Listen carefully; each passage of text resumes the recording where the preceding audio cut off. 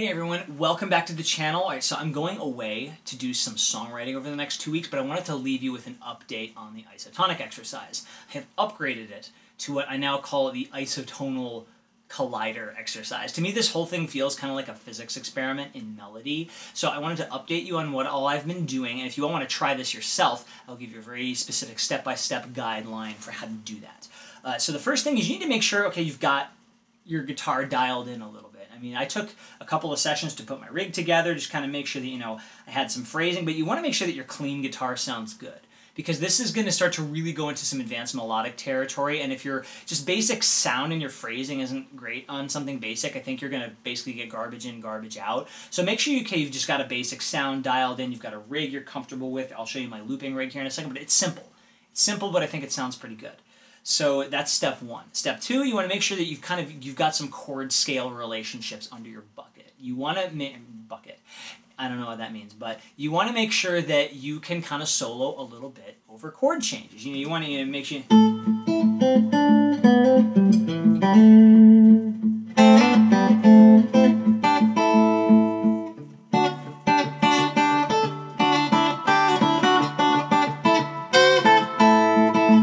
If chords are changing, you need to be able to follow them a little bit, and you play some phrases like that that make sense. You don't want to have someone play a bunch of chord changes and you just play scales or random stuff. So you want to make sure that you at least know a bit about how to do chord scale relationships and you can solo over changes. If you're at that point, okay, now you're ready for this. The next step, learn some scale boxes. A lot of you know these already, and again, you can do really cool stuff with this with just the pentatonic boxes. So if you know those already, you're in good shape. If you want to do this is a really good way to kind of just learn rock guitar phrasing. So I recommend pretty much everyone learn the pentatonic scales and also learn the diatonic scales, learn the major scales. Now, recently for me, I added the harmonic and melodic minor scales, and some really, really juicy stuff falls out of that. So if you want to get more advanced going into those, again, I included a tab that I made of how to do the isotonic exercise for the harmonic and melodic minor scale, so you can use the link below to get to my website to get the tabs for that. It's all free stuff. But okay, so yeah, you want to pick what scales you want to work with. Okay, that's good. The next step is you're going to make a drone. I am going to make one out of a looper, and again, it's like you want to use an ambient drone at first. It doesn't have a rhythm to it, and should be just. We're going to do this in the key of A, probably the easiest. The drone should only have A and E in it. That's it. Dead simple, root fifth. So I'm going to play my AE drone. I'm going to make it here. Let's make it a little quieter, and here we go. Here we go. Boom. I'm just using an RC2 simple looper, one track, and I kind of like to sort of pick semi-randomly because I don't want any rhythm. I want it to be open. Again, I'm using the open 5th string, 7th fret of the 4th string, 9th fret of the 3rd string, and then 10th fret of the 2nd string. And basically get this open power chord. And boom. Look. Got this nice little drone on my RC2. I'm also using an A-B pedal. I'll show you guys in a minute. That lets me switch when I switch to the other channel on my amp, it's louder. So automatically my loop is going to be below my soloing level. Really useful basic thing. So A-B pedal, looper, super helpful. Okay.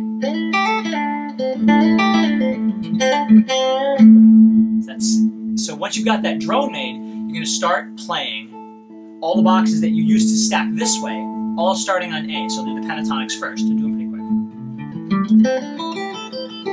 Minor pentatonic, no big deal. Major pentatonic, box 2. No big deal. Kind of a cool change, but no big deal. Okay, this one. A lot of you won't have heard this before. They use this for rag meg in Indian music, but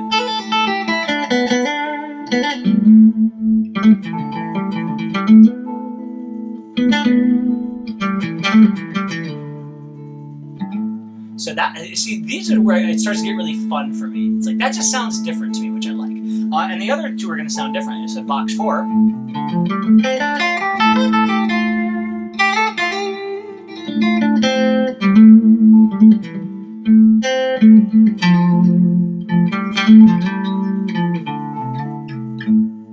And then box 5.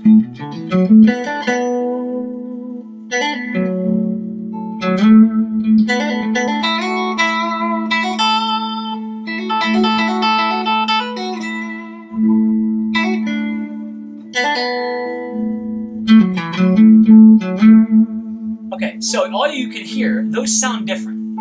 And so already you can take that idea and start trying to put those pentatonic boxes with other chords that you use, and I'll give you some more detail about how to do that in a little bit, but that's the first thing. And then if you do the major scales, it starts to get, you know...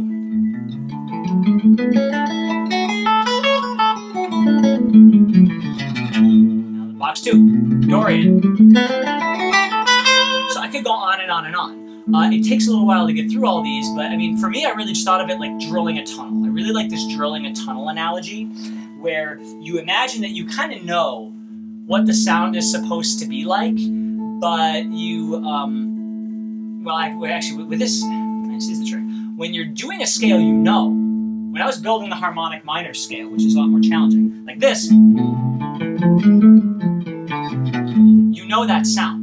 So you can go to the other positions, and your ears can just look for the sound of those notes and build a scale little at a time. But if I take one of those boxes, if I take the second harmonic minor box and I move it down here, it sounds kind of weird. So the first thing I do is I transpose by feel, by appearance. So let's just say I've built the harmonic minor grid already. I already know box 1, etc., etc. I know box 2. I just kind of know that by shape. What I do is I try to feel it down here. And a lot of times you'll struggle with that at first, but you can always go back here. And you can hear that harmonic minor sound. And then just focus on getting those finger patterns down and then keep transposing them and let that teach you the sound.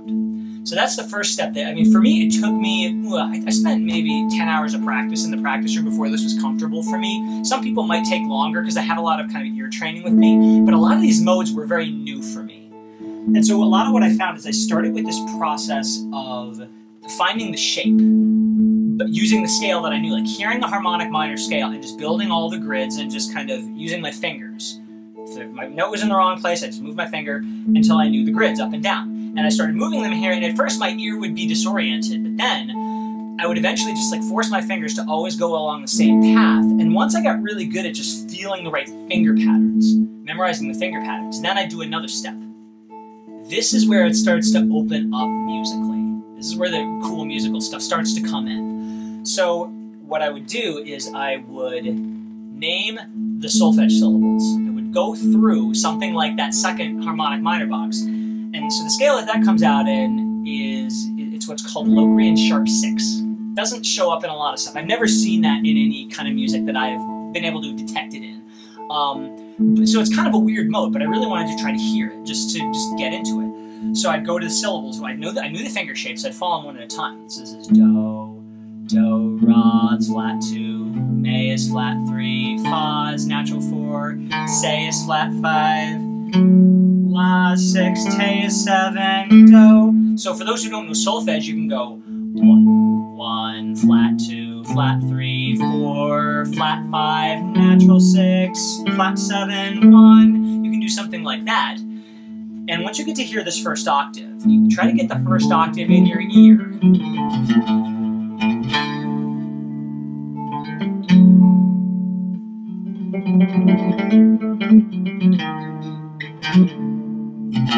You play with that first octave until you start to hear what it sounds like with the drum, until it sort of sticks. It might take a second, but it'll stick eventually.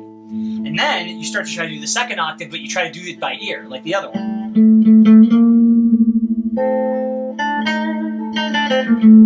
Do, ra, mi, fa, si, la, te,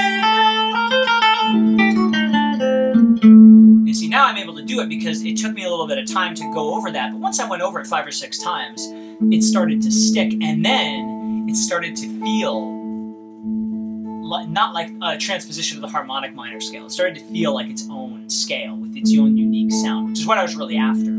So you do that with as many scales as you want to do, even the really weird ones. There's a couple of transpositions of the melodic minor too that I just love to death, like the 7th mode of melodic minor, the altered scale.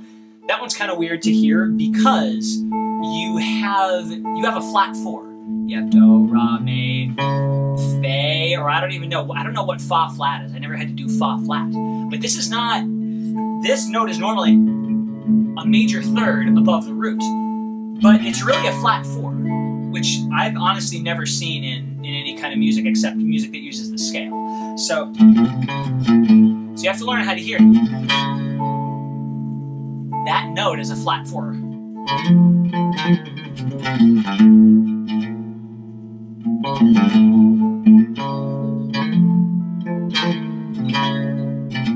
To try to hear that as a flat 4.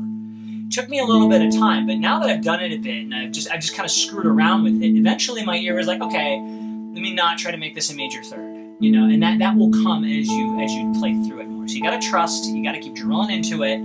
And again, that's where the really, really juicy stuff comes. I've been starting. So the next idea that naturally falls out of that is to start taking notes. Is to start taking notes on little ideas that happen. Because as you explore these new territories, you're going to hit things where you're like, that sounds kind of cool.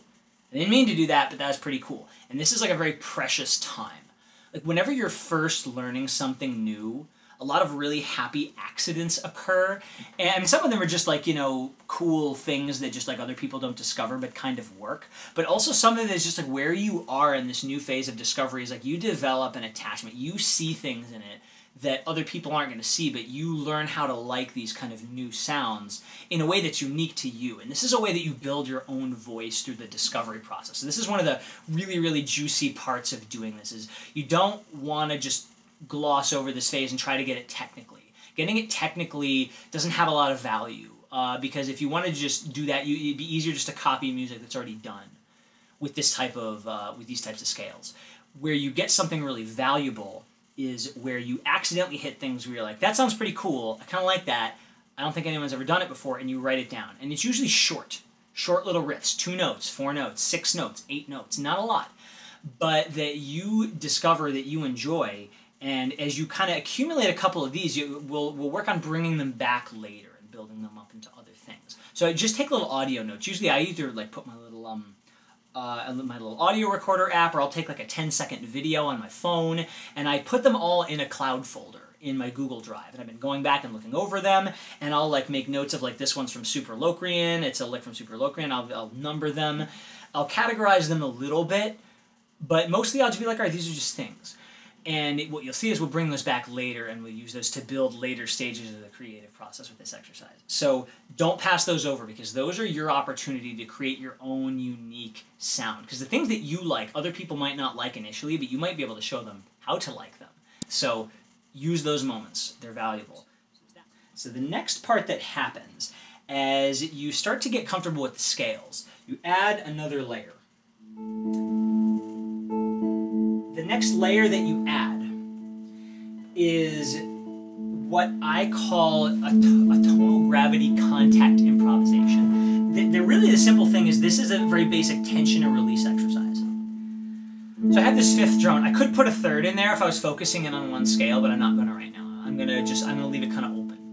So I'm going to leave just the root and the 5th in there, and I'm going to start playing with each of these scales, and I'm going to take a very simple idea. It's very important, very simple idea. The idea is that the tonic triad of each scale, so the chord that you make starting with the A note, is gonna form a resting note, triad, a resting space. So if I'm in the first minor pentatonic, the tonic triad, the A, C, E, the notes of the A minor chord, those are resting notes. So when you want to rest, you land on those notes. When you want tension, when you want to create activity, you rest on the other notes. And some of you are very familiar with this feeling already, but for those of you who are not, here's a very simple exercise to get used to it. What you're going to do, you're going to start improvising, and there's going to be a very simple formula. You're going to play a bunch of notes, and you're going to land on a resting note. So A, C, or E, if you're in A minor pentatonic. Then you're going to make up a bunch of other notes, and you're going to rest on a non-resting note, which is going to be D or G. Only 5 notes, so let me show you what this looks like a little bit. Again, don't worry so much about what you play. You want to play a bunch of random stuff, rest on an active note. Random stuff, rest on a resting note. Here we go. Starting by resting on this resting note. Random stuff. On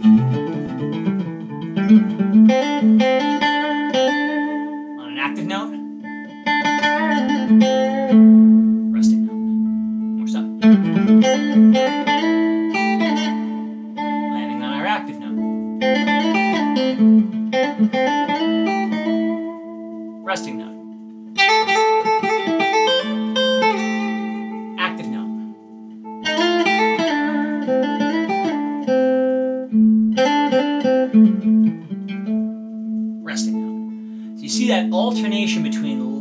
resting on a resting note and resting on an active note gives you a very clear sense of tension and release within that scale and how it can work. And so, and you can do this with any scale. And also, if you get into a scale that's really funky, like if you do the altered scale, it's going to be 1, flat 2, flat 3, flat 4, flat 5, flat 6, flat 7, everything's flat. It's super flat. And you have the 1 and the flat 3, but you don't have a flat 5. So you're more limited in your options, but you have to use that. You have to work with that. And later on, if you want to, you can add the perfect fifth in there as a resting note, but for now, work with the scale you have. And if the only note you have in the scale, if you don't have a fifth or a third, you know, that could happen in different scales. You can always rest on the tonic. But it's getting used to what it feels like to rest on those different notes, and just arbitrarily, bunch of notes, resting note, bunch of notes, active note, bunch of notes, resting note.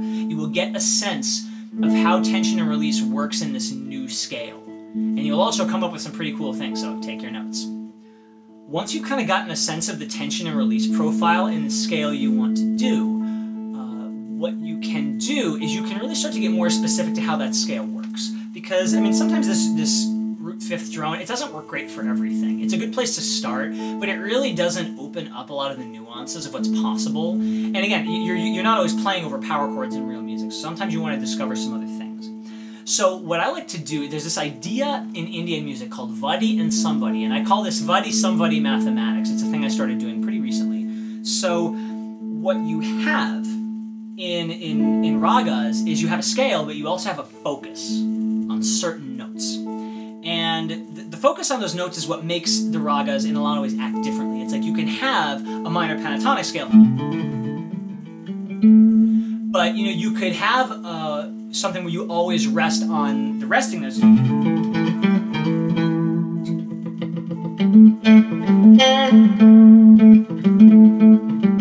And it's very kind of straight sounding. Whereas if you focus on the unactive notes, if those are your main notes,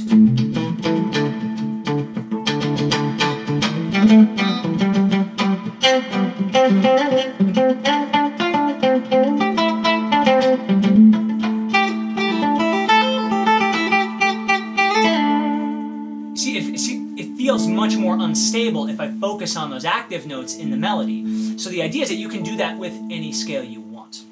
So I'm going to use a slightly extreme example, but this will give you an idea. Is that what you can do is I want you to look at the scale you have, and I want you to make up a drone. Now your drone, usually what I do when I make up a drone is I steal an idea from a song that I like, or a song that I'm doing, or you can just make up any pattern, but you want to pick some kind of right-hand pattern. The simplest thing is to steal from a song that you already know or that you like. So one that I came up with, I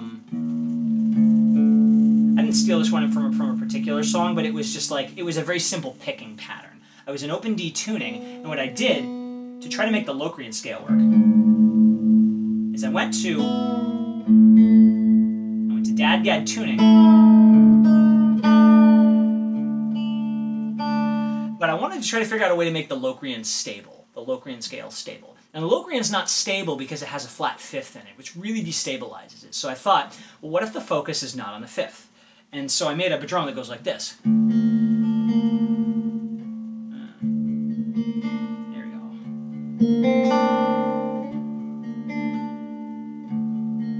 And it repeats that pattern. I just arpeggiate up, dead simple.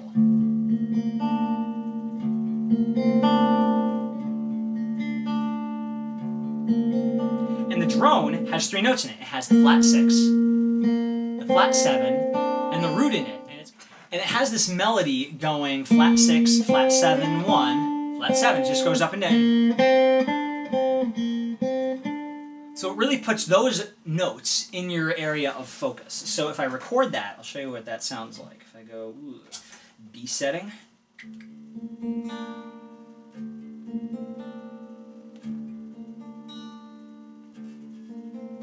There we go. Turn that up a bit.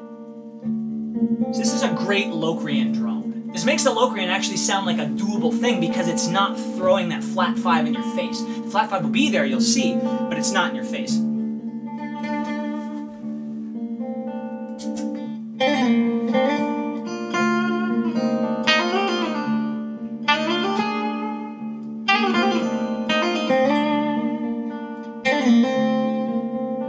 So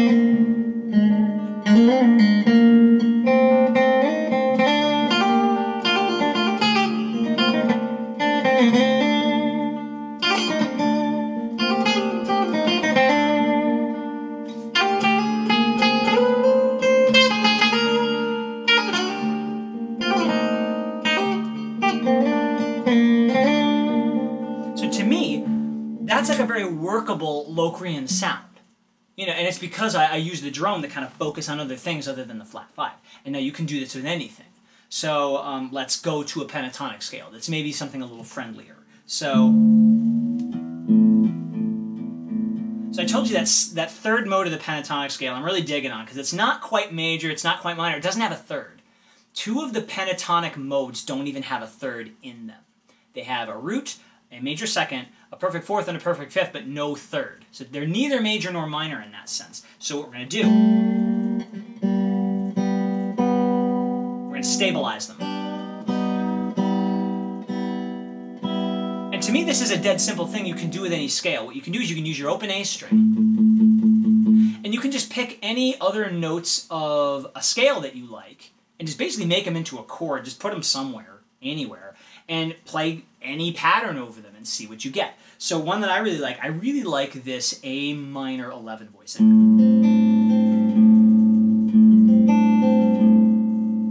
So this A minor 11 voicing has a G, it has A, G, C, and D in it. I'm not going to put an E in there, and you're going to see why. Because I actually want to do the 4th mode of the pentatonic scale. And the 4th mode of the pentatonic scale, it does have the 3rd in it, but it doesn't have the 5th in it. So if I use this idea,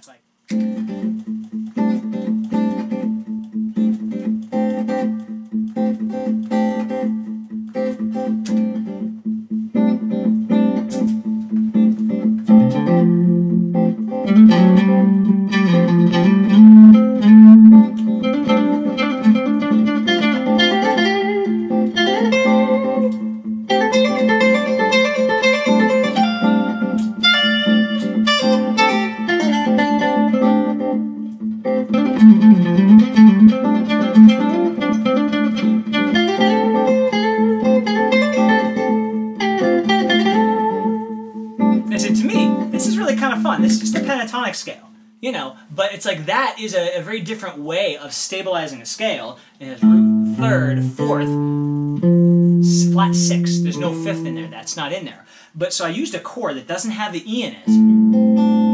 It has a G, which is the flat 7, the C, which is the 3rd, the D, which is the 4th, but no E. So then, that thing which, it's going to tend to want to sound like D minor pentatonic. Because that's what that scale is. It's a D minor pentatonic scale, but I use a different chord to stabilize it, but to give it a totally different feel. So you can do this with really anything. If you can, and again, it's like, you don't necessarily have to use notes in the scale. So, I mean, if I did that exact same thing, but this time, I did add the E back in there. Let's see if let's give myself another drum. But now I'm going to kind of make a more finger-picky drum this time. But I'll put the E in there this time.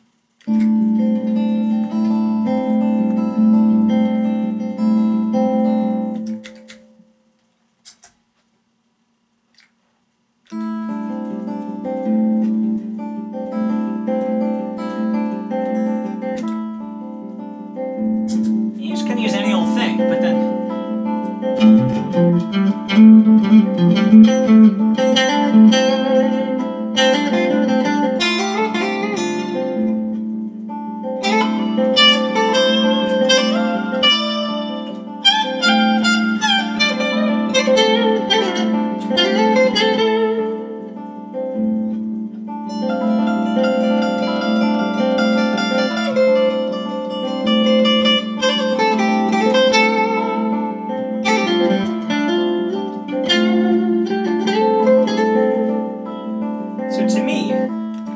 this is a very kind of nice way to add a different flavor to stuff. Again, you don't have to use things that are in a particular scale. But see, the thing about this is initially challenging for all of us because we're going to start hearing things we're not used to.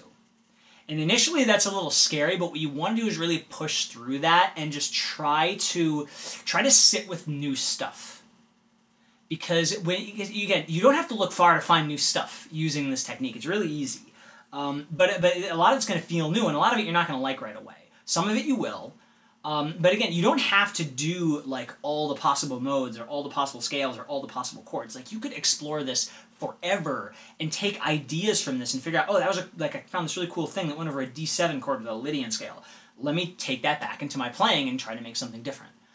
You can do little pieces of this, and honestly, if you found 4 chords that you liked over different types of scales and you found a way to bring that back into your playing, you would probably sound like super duper exotic to most people. Like super exotic to most people, because you would be using sounds they've never heard before, even if it's just a few. Even if people hear one sound they've never heard before, they're usually like, whoa, dude, what's he doing? You do the same phrase again and again, even if it's just a little bit different than what people have heard. If they like it, if you phrase it nicely, I think there's hope that it could really change what you've got coming out of it.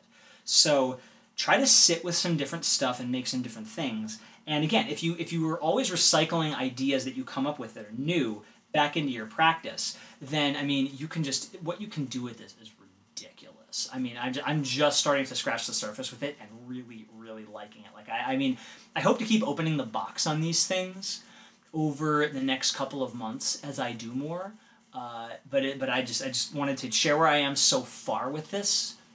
So I hope you all find it interesting, find it useful. Y'all give this a try. Let me know what you're coming up with it. I'm very curious as to what other people can do with it or where you struggle. Again, it took me about 10 hours of just like practicing to get to the point where I could do all this stuff with the looper. Like I had to dial in my rig a bit. I had to, figure out how to just piece the exercise together, how to kind of flow from one section of another in a way that works for me. I had to really like listen to all these new kind of syllables and scales sounds that I wasn't used to. But once I got through all those things, I'm just starting to get into the territory where this gives unlimited cool new stuff to me. And the thing is, you don't have to take everything that you find. You find the stuff that you like that's unique, and then it's like now you've really added something. This is a really easy way to add something new to the music that you're in. So yeah, I mean, I hope you all find this useful and that you can implement it. Shoot me comments if you're having ideas or problems with anything, and yeah, let's leave it at that for now. And I'll probably see you all in a couple of weeks. So peace.